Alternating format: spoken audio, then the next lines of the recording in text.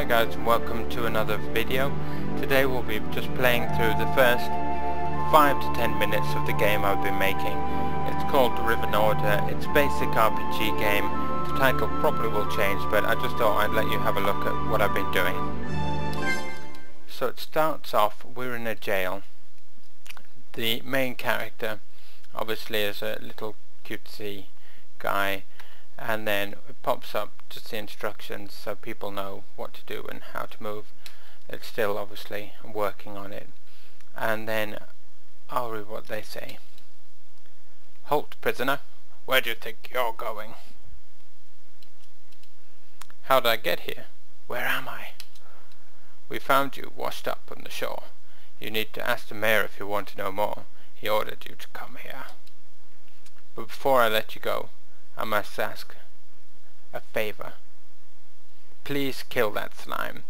It's been stealing all my food for weeks.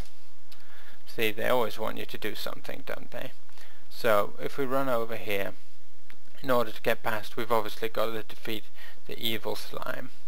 So what you have to do is interact with it, and then he wants to eat us apparently. Then we jump into the battle scene.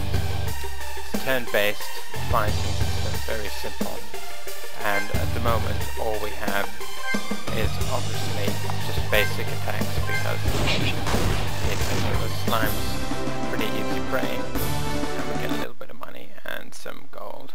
So off we go here, and the guard should be quite happy with us.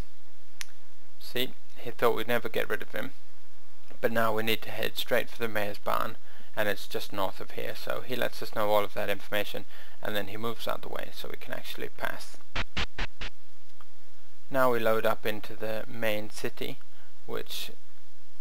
or sort of the starting town, and it's quite straightforward. It has everything you need: flower patch, a church, item shop, an inn, a pub. And if we have a look at some of the graves, they all say something, and there starts little conversations and stuff. So I've been trying to make as many things as interactive as possible. So this town's Lindos, as you can see on the town sign, which I've spelled wrong, which I need to change. But and see here, if we go out onto the world map, you can actually see there's some stuff, but we can't leave anywhere just yet, so we'll go back into the town because I haven't actually worked on any of the things outside of this town. I'll just take you a quick look in the pub here, and it's something I've been trying to do. Is the conversations are different when you meet people. So to start with, if I come to this lady, for example, life's a funny little thing, so much to do, where she says that, and then this lady at the piano, for example, she doesn't want to speak to me at all before we actually speak to the mayor, so we might as well just head there. And the same story with most of the characters. So we'll head to the mayor's barn, which is obviously the barn looking building, and just to make sure, yep, there we go, the mayor's barn. So we'll go inside, and it's strange how the large door turns into one, but never mind, it's all part of the mystery of gaming. And here's the mayor on his little throne inside his storeroom, obviously quite happy collecting everything. And then he obviously says we come round, and then we want to know why obviously we were in the jail in the first place, and our main character doesn't know who he is, so he's trying to obviously find that out. And then he's obviously, the chat goes on, and he wants to know why here, and now comes to where the main story actually starts. He thought we could actually fight, and we look like we can handle ourselves, and the town, he claims, is in need of fighters. And he said, you see, the men of this town are going missing. Something's taking them in the night. We need an outsider to help us. And then, because we don't know who we are or what skills we have, we don't know if we can help. And then he says if we do help, then he'll happily help us try to find out what's going on and who we are. So we agree to that, and then he says the best place to go is the pub, because they know everything. So all the talking happens at the pub, doesn't it? So we head to the pub here, and now they should have actually changed what they're saying. See, and she says that wants to know if spirits are real, and she thinks that they're to blame with actually what's going on.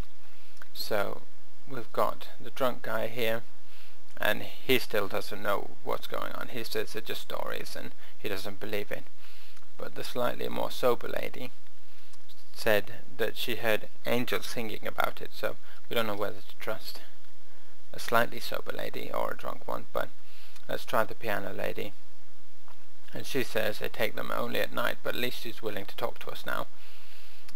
And the bar lady says that obviously she thinks it's to do with evil spirits, so we should probably look for spiritual guidance. And where do you get that? Obviously at the church. So we'll head over to the church now, trying to avoid everything else.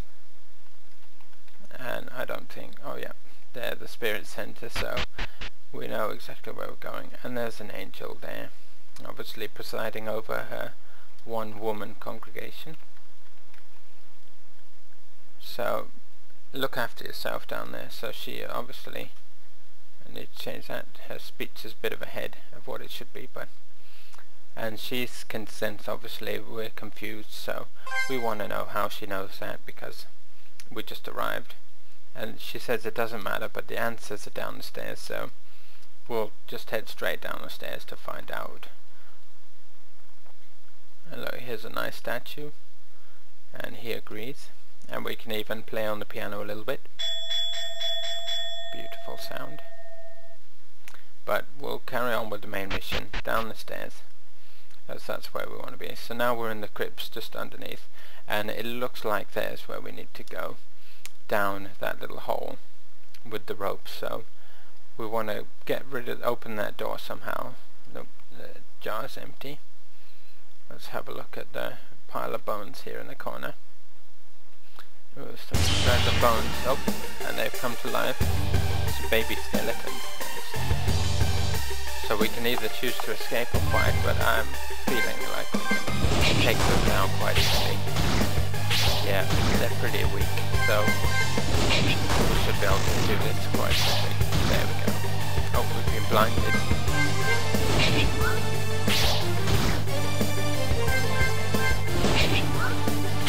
Yeah, now we keep missing because of the blind.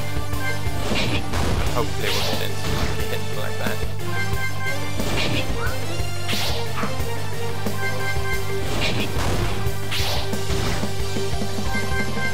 Come on, let's get some crits. Yeah, there we go.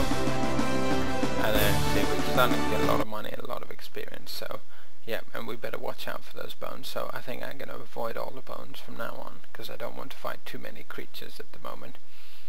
Break all three, then you shall see. So that's a clue to how to open that door above. And see, we can't fit through that hole there to just sneak through. So let's have a fight. Let's go up here.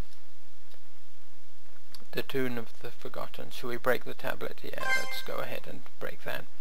So we strike it and it crumbles. And see the animation there, it actually changed, so that took quite a lot of work. There's a chest, so we'll head straight for that. Oh, first we'll get the other tablet, and then the same message again. So this must be the second of the tablets, so we'll break that. And again, that's now smashed. Let's see what we can get from the chest. A potion, nice. So if we come across anything too nasty, that's empty as well. And these tablets can be destroyed in any order, which took an awful lot of trying to figure out. And then a distant door crumbles, so hopefully that's the one we're after. Let's go over to it and have a look. Yep, there we go. The door's now crumbled, so we had to break all three to get down. So now we're in the lower part of the crypts, which looks pretty dangerous with an awful lot of bodies. And let's read what this has to say. So someone finally figured it out, hey? And there's nobody there, so who's that? And it seems like it's the Keeper of the Damned. Oh, there he is.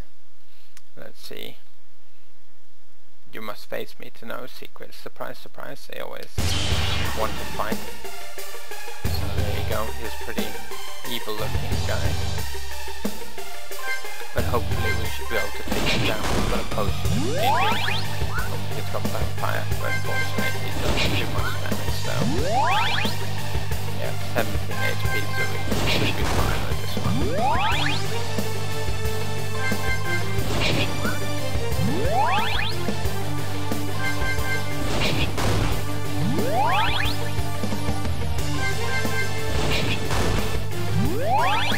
Going down slowly, but he keeps draining a little bit of HP when he attacks us, but not to really damage us. I might make that a little harder, as it's quite easy.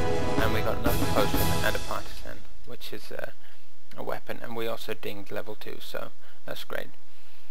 And then he's obviously impressed with our skills, but he lets us know that we're too late. This was just a diversion. The kidnappers were merely a means to get rid of the men one by one. Now there's no one left to stop them with us down here. And he sort of laughs like all evil villains do, and that tablet broke, all of which takes quite a lot of work to actually figure out, so we'll head back through. Unfortunately there's no shortcut here, so we'll have to run all the way around back to the church. But most of this has taken a lot of work to do.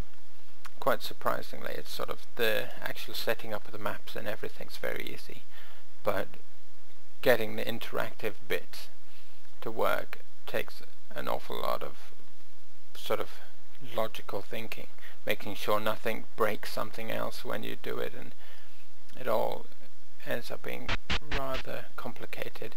But at least we're back out of the crypts now, into the church. He still thinks the statue's beautiful.